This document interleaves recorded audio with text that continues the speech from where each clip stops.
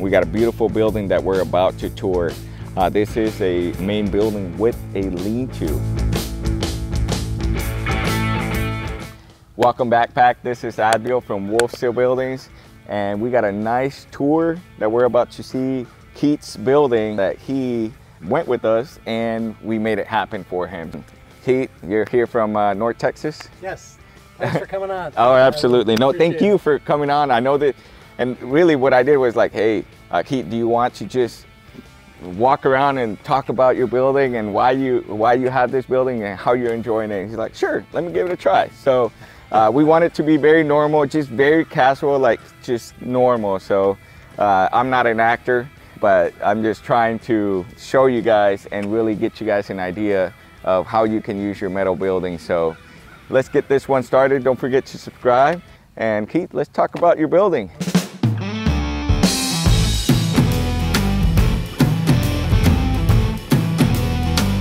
So I know you have this is 26 wide, 35 long is what I have. Am I correct? That's correct. Yes. That's correct. And then we did have a 13-foot to your eaves.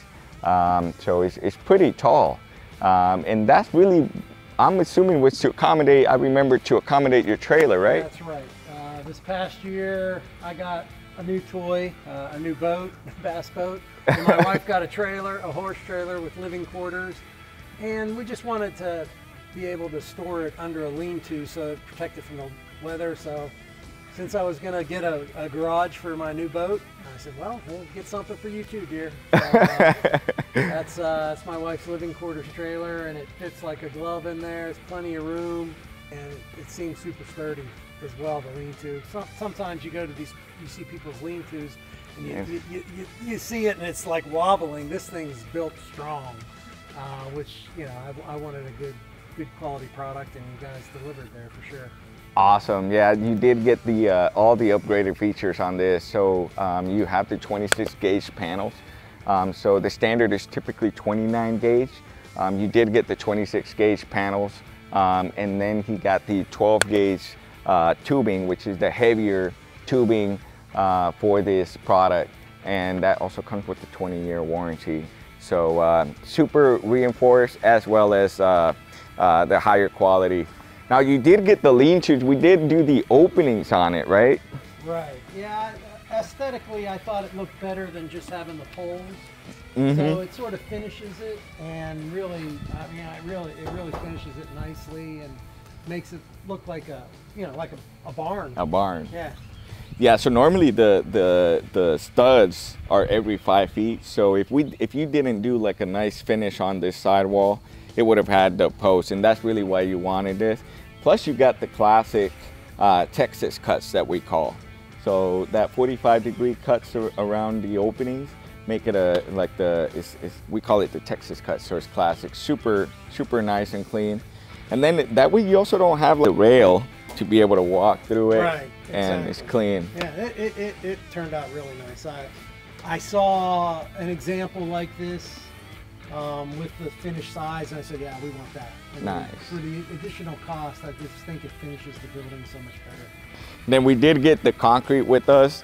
When did we start this project? This was in, I think it was like November.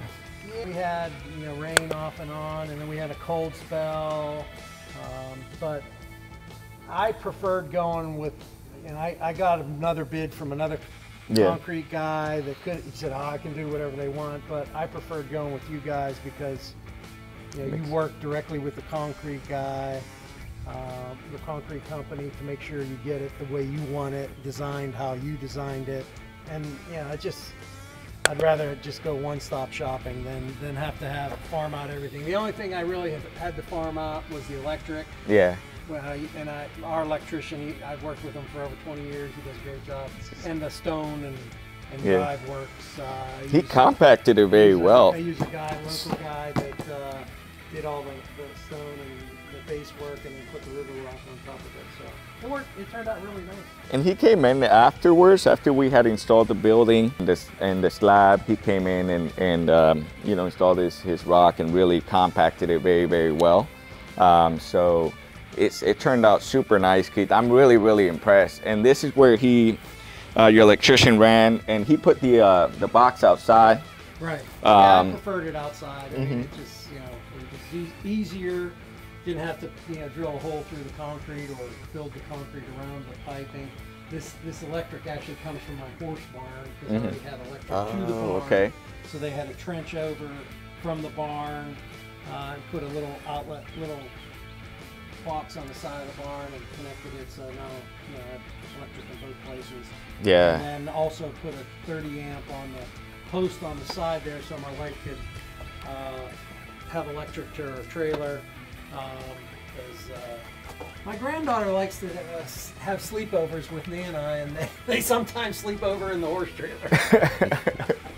No, that's awesome. And you also have lighting here on the side that he installed, and it looks phenomenal. Yeah. I hope this gives you guys an idea how, you know, you can install some electrical onto your metal building. But overall, it turned out really nice, and you're gonna see in the inside. Now, I did want to talk about the concrete a little bit. We had this little approach because it was a little off level, and this approach made it a lot more smoother to be able to access and have your boat drive in. We did have the notch work that we did here, so basically any water is really not going to come in. It's raised about 1.5 inches. And he's been driving his car, and it's been pretty solid. It's super easy to just back in the boat. Eventually I'll be putting some on the other side of the garage, but I just haven't gotten all my shelves up yet or anything. It's sort of work in process, but I'm not in a big hurry. Not in a hurry. Your boat's protected. The boat was the most important thing. She's my baby, and she needs to be protected. One thing that we did do on this building is also the header seal. So when you buy overhead doors, typically, roll-up doors, typically they don't come with header seal. So you got a gap, and then you have some critters and birds coming up to inside the building, and you got that upgrade on your door. I think that makes. When they first installed the door, it didn't have that on it. Because you had to order them. You had to order them. They came out like the week later, and it made a big difference. There's just a gap there. It's just the way they're designed. That's just the way they're designed. But this keeps it, and it keeps the wind from coming in too. I've been in here, sitting in here when it's windy, and hardly any. You can hear the wind in a steel building naturally, and it sort of echoes, to be honest with you, in a steel building. But that's just part of being in a steel building. But it really helped. I like the header. And for the minor cost it is to upgrade for that, it's well worth it. I was actually going to ask you, now that we're about to access and talk about the spray foam, have you seen some noise dampening, like that it helps? Absolutely. Okay. Because you installed the building first, and then a week or so later, by the time we got on the schedule for the spray foam, I noticed a big difference. It definitely dampens the sound. Okay. Sure. Because I had come in, I hadn't had my boat in here yet, but I was in here just doing a few things and talking to my wife and family and stuff, and you could definitely feel the difference. Once the spray foam was put in. So, from a temperature perspective and from a noise perspective, I think it. And I decided to go with spray foam versus the fiberglass or the bubble wrap. Paper. It just gives you added protection. Not only that, but all your little gaps are sealed. So normally, because of the ridges of the panel or the corrugated panels, you have some little gaps, and that's where critters come in. And this just fully clears. Right. And you have 26 gauge panels, and then you topped it off with a 1-inch spray foam. This is just solid. And even for your roof, we're in Texas. So hail is a menace. Sure. And with the spray foam in that panel, it's super solid. This is one of the reasons I really like it. I pressed on the walls before the spray foam, and they were solid because of the upgraded steel panels. But then once the spray foam, you can't hardly move it. It's solid. It's solid. I'm very happy with the spray foam. Because I actually went to another building that had the white bubble wrap sheet stuff, and it's nothing like this. Nope. It does give you some insulation, smart factor, but not like this. Not like this. And then also it does help like in the sense of more like a vapor barrier or a moisture barrier. You did get your own door. This was from this is a Home Depot door. Home Depot, yeah. Yeah, it works great. I need to finish it off yet, but it has a keypad lock on it, so I don't have to, if I ever do want to lock my building, I can. And super easy, you know, just put it in the deal, and I bought it myself, had it here, and your guys framed it out and installed it. And then before we spray foam, you did run your electrical, and then we came, and this is how it turned out. So super nice. Electric put in before the spray foam so that they could, and that was part of the timing as well. I had arranged for my electrician to come in and do his bit, and put some nice lights in here, and plenty of outlets, and so it worked out real well. And then your guy came in and sprayed it. Sprayed it. Which one of the beauties of, or whenever you're picking spray foam, one of the challenges that I've heard from is like, I don't like how it looks. I don't like how it looks. But if it's done right, it looks phenomenal. Like yeah, this I mean, I think it looks perfectly fine. This is a barn. This is a garage. You know, it's not a barn dominium. I'm not going to live in here. Who knows? I might decide to sleep on my boat one day. You never know. But they told me you could paint it if I wanted to. But I mean, I think it looks fine. I think it looks great. And then I think the craftsmanship looks phenomenal. Like I really, really like it. Especially I've seen like a lot of spray foam, and it was just super, super nice and smooth and clean. Yeah, I thought the spray foam guy did a fine job. It looks good to me. Those are your cabinets you're trying to install in the future? Yeah, I bought some shelving units and like a workstation. I've got to unbox them and put them together, but yeah, that'll be, I'm going to do a workstation in the corner. I haven't decided. I'm probably going to put on this wall some pegboards so I can hang fishing baits. On this wall. Once I get that done, I'll send you some pictures so you can see what I did. But there's lots of pictures, and you just have to Google things, and you can get all kind of ideas out there. You know? And on the other side of the garage, so this is my boat side of the garage. Easy to get in. I actually put a drain. I had them put a drain in the concrete. And it drains backwards. It drains to the back of the garage, outside the back wall here. In case my boat has any water in it, and I come home, if I've been fishing in the rain or whatever, where I forget to take the water out of my live wells, I can just let it drain right through there. And then this side of the garage, I haven't decided what I'm going to put all on this side. We got a lot of stuff. My wife wants me to get a bunch of my stuff, I'll use the word stuff, out of my barn and put it over here. And probably park my wife's truck in here maybe, because she only uses her truck to trade. Oh, whenever she carries, so the dually truck, okay. She has a small trailer and she has the big trailer. So I may eventually, it's outside, and may eventually park her truck in here. But riding lawnmower and push mower and other garden equipment and stuff, I'll probably put on this side of the garage.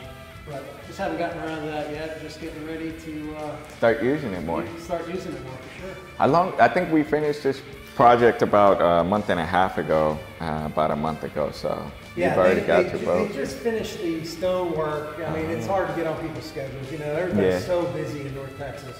and my guy's, he's a friend of mine too, and he squeezed me in.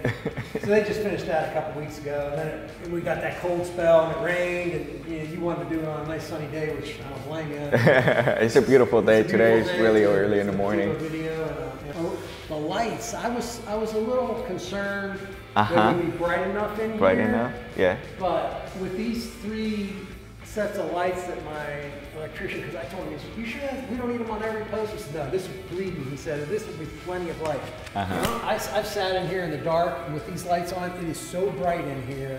I think because it reflects off the spray foam, because it's a light color, and it's super bright. Right?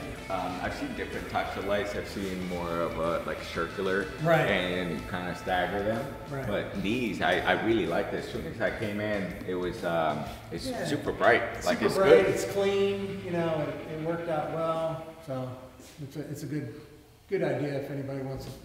mean, I've seen the rounder ones too, and they're nice. I talked to him about that. He said, well, if you want more light, let me put LEDs in for you. The long, you know, the tubular ones, you'll get better lighting. I said, okay. Nice. He was the professional, so I listened to my electrician. They have a lot of experience too, so. Awesome. Keith, do you have any final words or any tips or advice for someone that's buying a metal building? Well, my advice is upgrade where you can and get the highest quality product you can. I mean, there are a lot of buildings out there that are a little flimsy in my opinion. Yeah. If you go with a good quality company like your company, good quality product.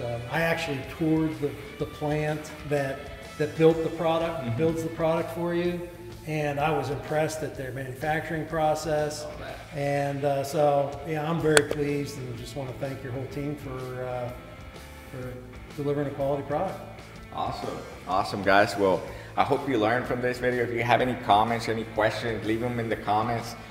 Keith might even respond to you if you have any questions about his boat or his process and his experience, and especially if you're in the North Texas area. He might even share some of his contacts who did the electrical or some of his work. So we're here to help. We're here to just make it a great experience to own a metal building. So guys, don't forget to subscribe. We'll see you guys in the next video.